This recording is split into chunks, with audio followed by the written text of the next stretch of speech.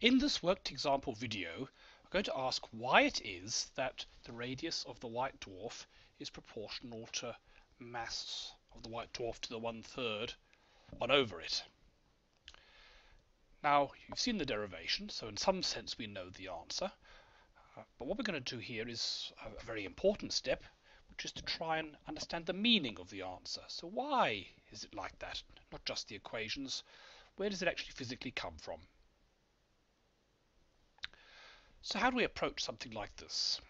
Well, we know that our white dwarf is proportional to m to the minus 1/3. Where does that come from? So let's go back a bit in our derivation. It came from these two equations. This equation came from the previous section, and it was telling us that the central pressure of a star is proportional to rho squared r white dwarf squared. And this equation up here is telling us that the pressure from quantum mechanics goes as density to the 5/3. There are lots of other constants in here like h and me and mh, but they're not going to change. What we're interested in is what drives the dependence on the mass of the white dwarf. And the mass of the white dwarf is going to depend on the radius of the white dwarf and the density. So these are the only things that matter. Okay, so our first step must be to look at how we link these two, which I left as an exercise for the reader in the video, but let's go through it a bit now.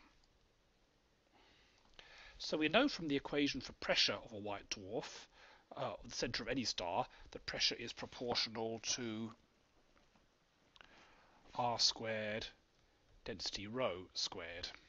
And from quantum mechanics, we know that the pressure is proportional to density to the 5/3 power.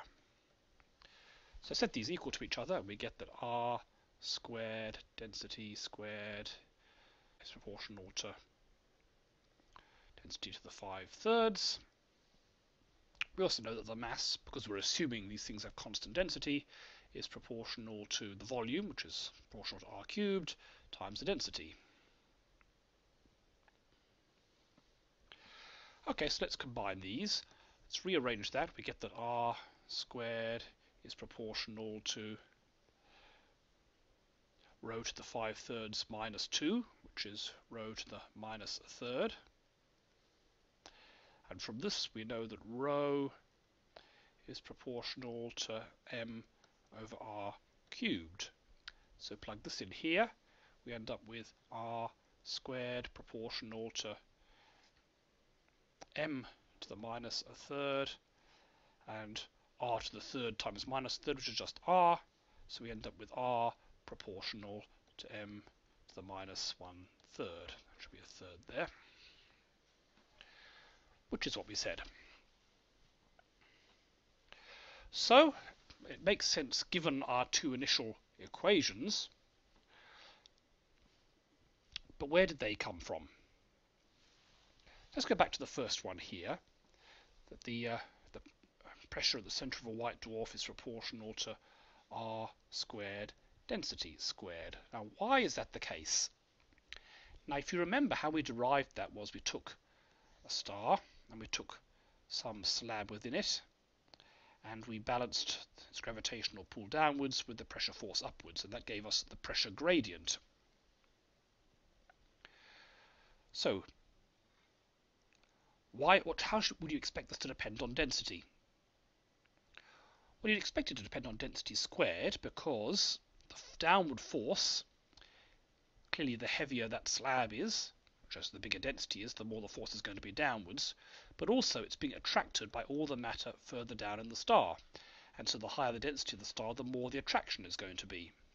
So you'd expect it to depend on rho squared, one factor of rho because it would increase the mass of the region further in, and another factor of rho because it increases the mass of the slab.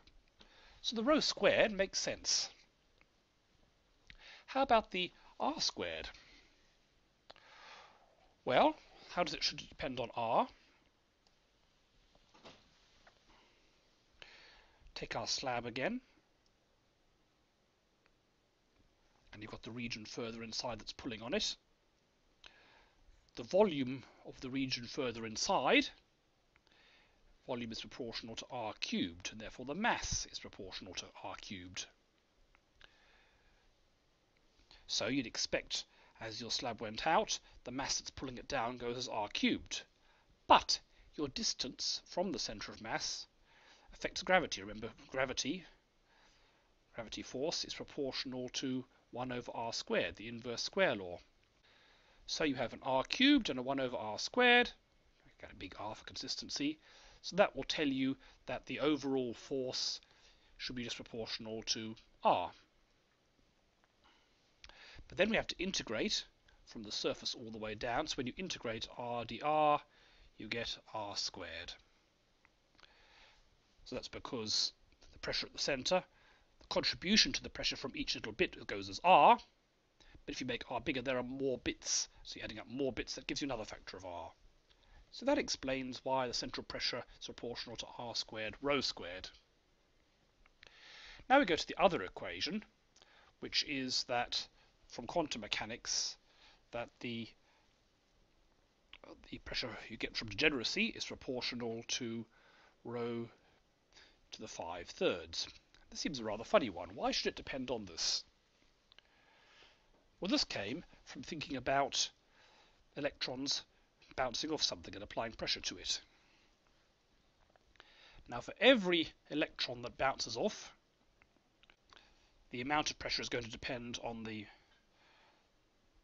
mass times the velocity, that's the momentum, but also the number of electrons that hit per second, remember, is going to be proportional to velocity, because only the ones within velocity times time of the surface are going to hit in time. So you expect that to be proportional to mv squared.